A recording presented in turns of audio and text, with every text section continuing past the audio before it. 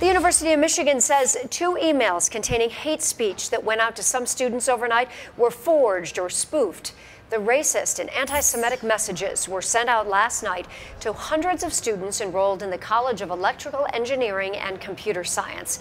The first email targeted African Americans, threatening violence and hailing white power, the KKK, and President Donald Trump. The email looked to be signed by a professor's assistant. The other message was signed by a professor and targeted Jews, saying the SS will rise again and kill them all.